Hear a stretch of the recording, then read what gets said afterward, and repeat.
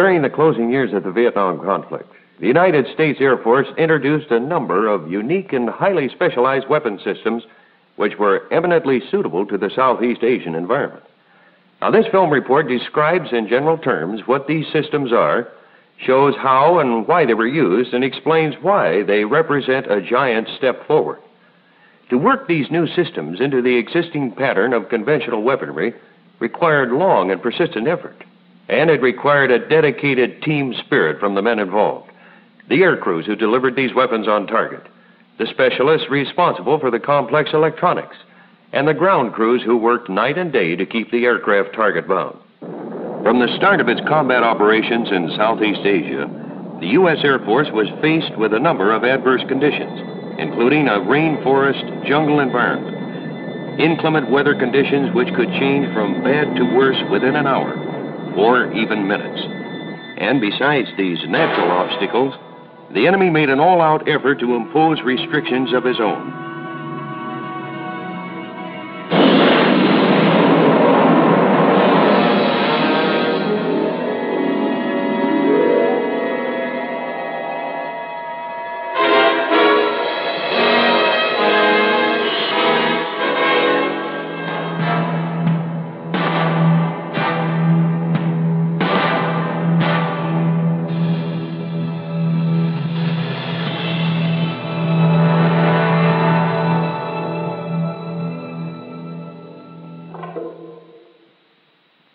The weapons we had were not very effective for precision bombing in such a combat environment. For ground targets, our munitions were primarily general-purpose bombs that didn't give us the required accuracy. Well, for example, from 1965 through 1968, we flew more than 600 sorties over the Thanh Hoa Bridge in North Vietnam, hammering at it with every type of conventional ordnance. During this period, the bridge never ceased operations, and we lost 10 aircraft in the process. Another early and frustrating example was the traffic on the Ho Chi Minh Trail. Though attacked almost constantly by our aircraft for years, we were never able to halt it. Enemy work crews quickly repaired road damage, and the traffic continued at night without much delay. Obviously, conventional weapons and tactics had not solved our problems. We needed unconventional systems, specialized ordnance, and ingenious modes of delivery. One step in this direction came in 1968, when the AC-130A side-firing gunship made its debut. The latest gunship, the AC-130H, might be described as a combined flying avionics laboratory and airborne gun platform. Its computer-directed weapon array has 3 types of side-firing guns, including, for the first time, a 105mm howitzer, and the aircraft is loaded with electronic sensors for night work.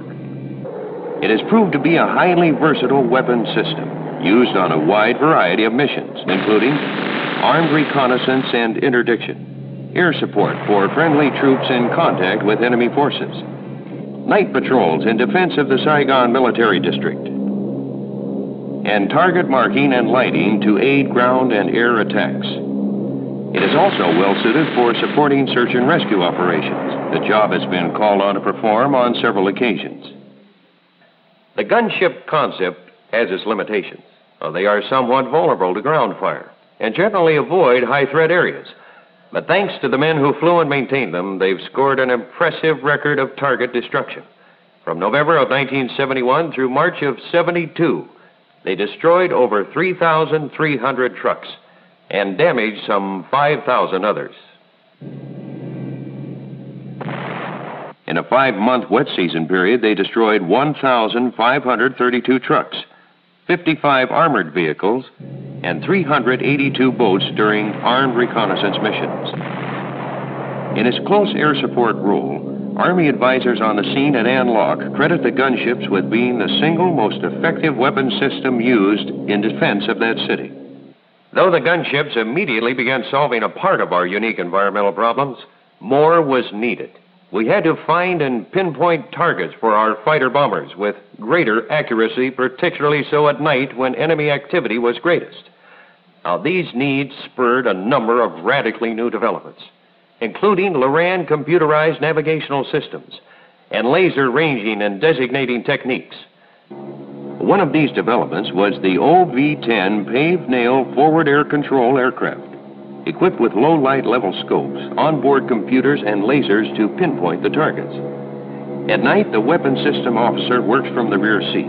Using the scope, which intensifies light some 95,000 times, he finds the target and shines the laser on it. The reflected laser pulse is processed by the computer for precise target location. Then, the pilot calls for fighter aircraft to come in and take out the target.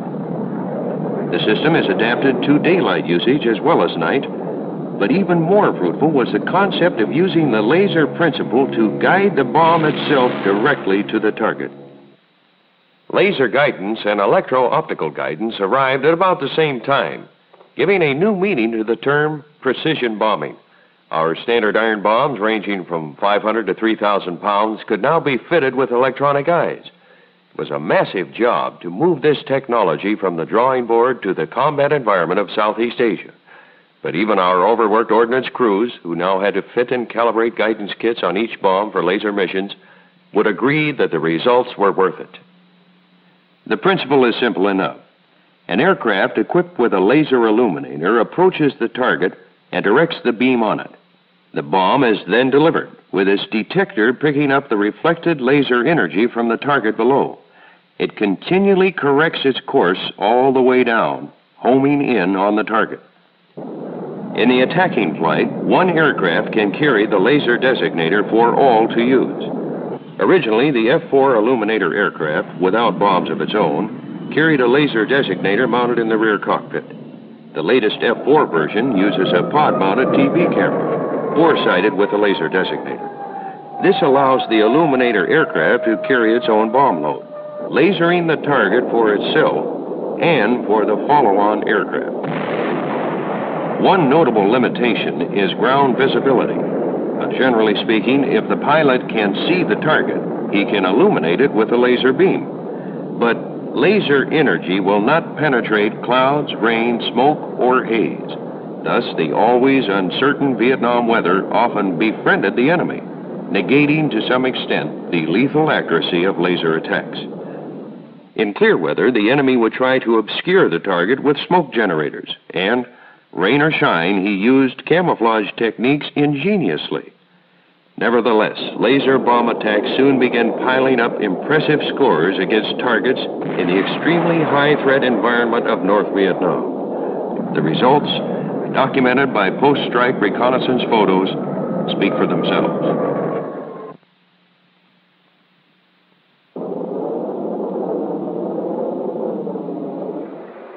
Another innovation, introduced at the same time as laser-guided weapons, was the electro-optical guidance concept. These are air-to-ground glide bombs with a self-contained television guidance system. The weapon can be locked onto a target and released at distances greater than those of standard ballistic bombs. Once released, no further aircrew control is needed, and the pilot can take immediate evasive action. This greatly reduces the risk of an enemy hit. The television eye has two notable limitations, both involving ground visibility. First, the system is generally ineffective against targets that blend in with their surroundings. So the target area must stand out clearly, providing some light contrast for guidance. Second, like laser-oriented weaponry, the electro-optical system will not penetrate clouds, dust, smoke, or haze. However, the system has been very successfully employed against such targets as airfield installations, bridges, and clearly defined jungle trail areas, targets which can be visually spotted before video acquisition. Weather could stop our precision bombing with guided weapons, but not our attacks with conventional bombs on larger area targets. These raids with conventional ordnance use the Loran navigational system to reach non-visible target areas. Digital computers installed in F-4 aircraft form the brains of the Loran system.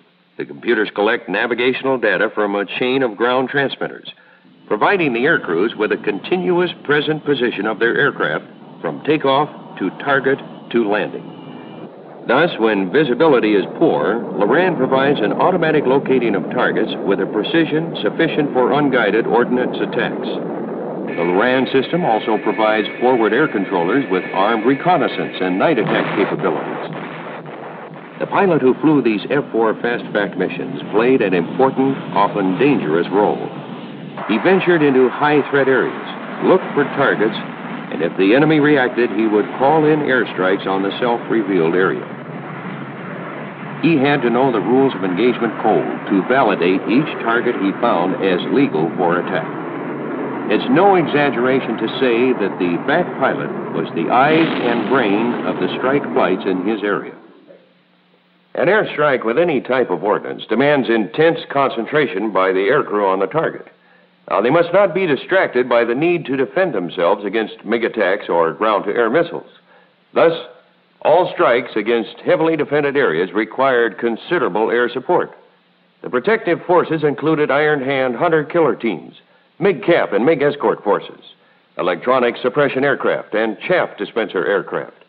MiG-cap and MiG escort missions were the variations on the same theme, to maintain our air superiority, challenging any MiG fighters that might threaten our strike force.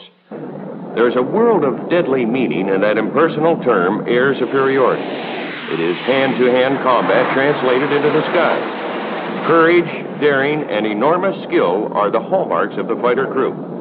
Their weapons were cannon and missiles.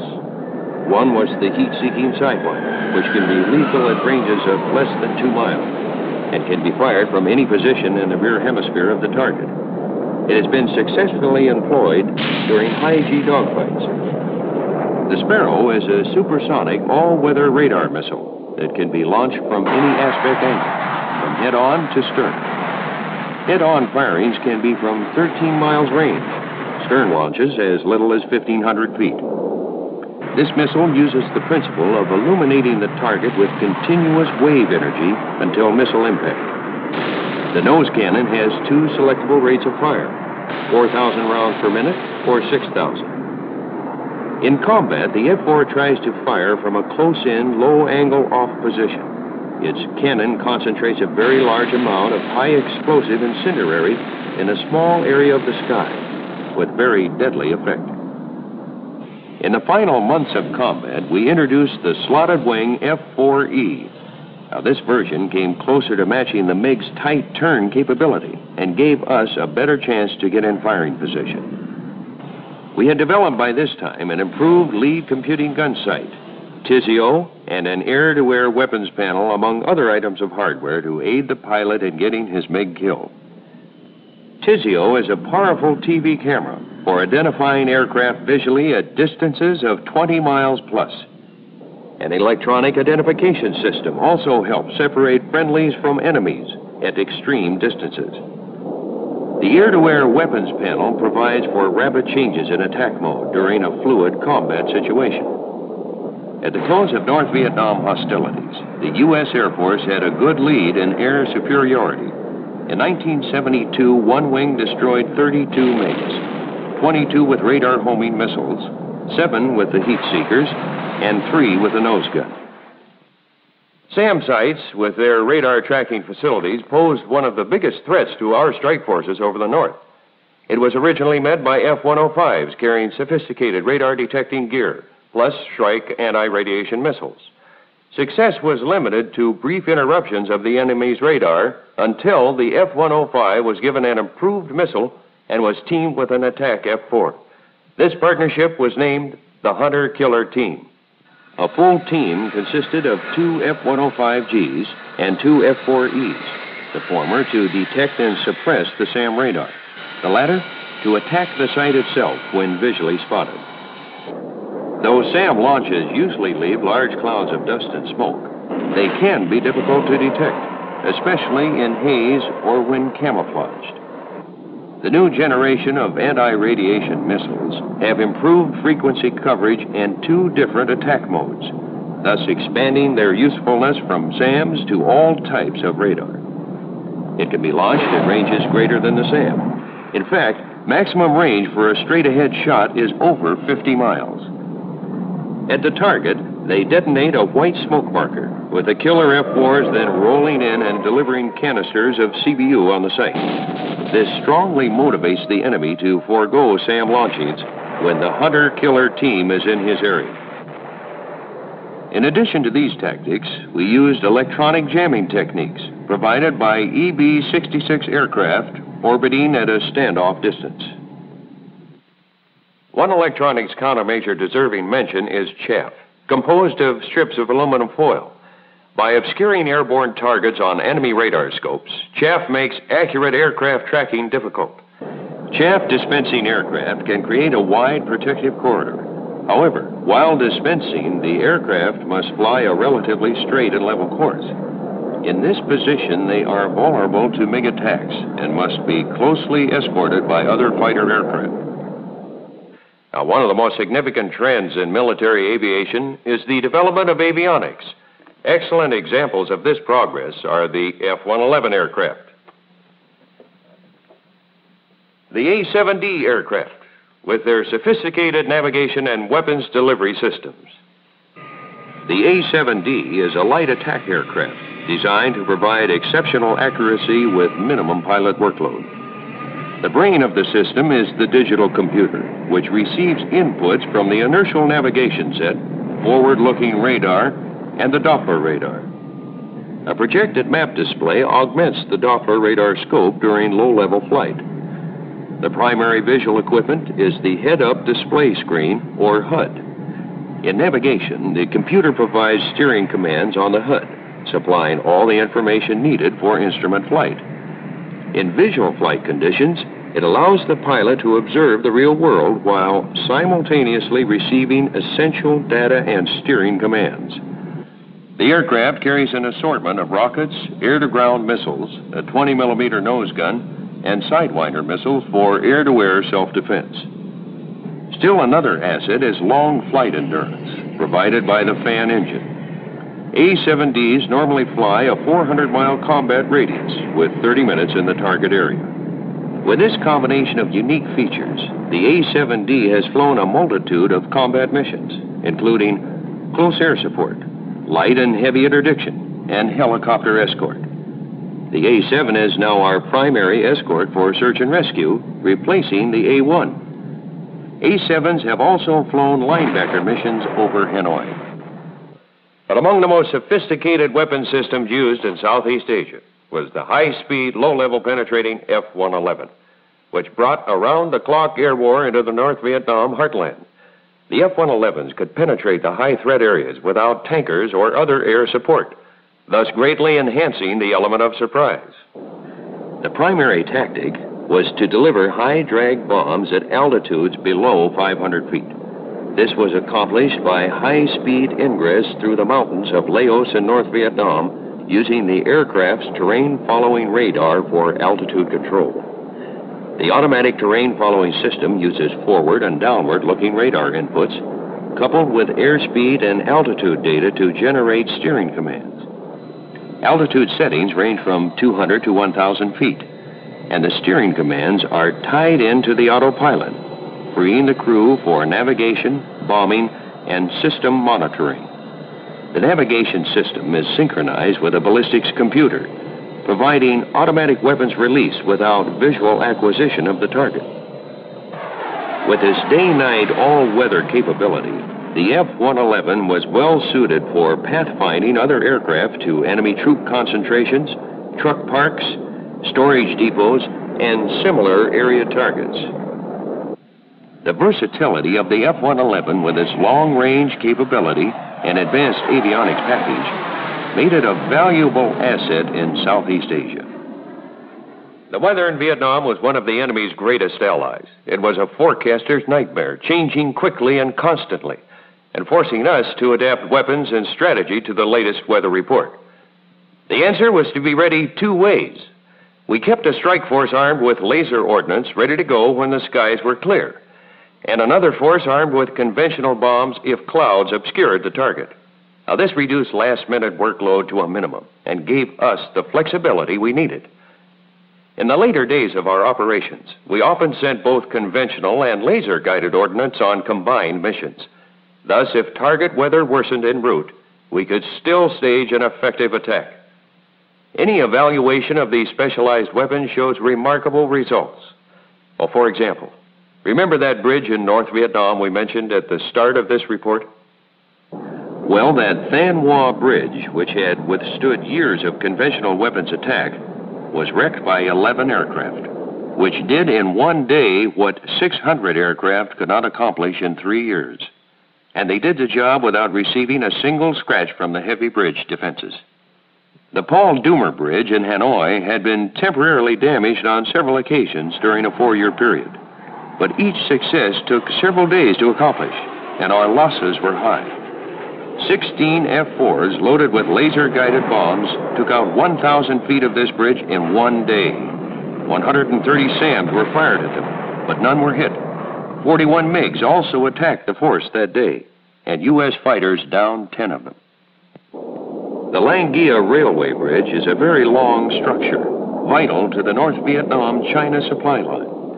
On a single day in June 1972, 24 F-4s armed with laser bombs and flying in marginal weather against the heaviest of enemy defenses destroyed 6 of the bridge's 11 spans.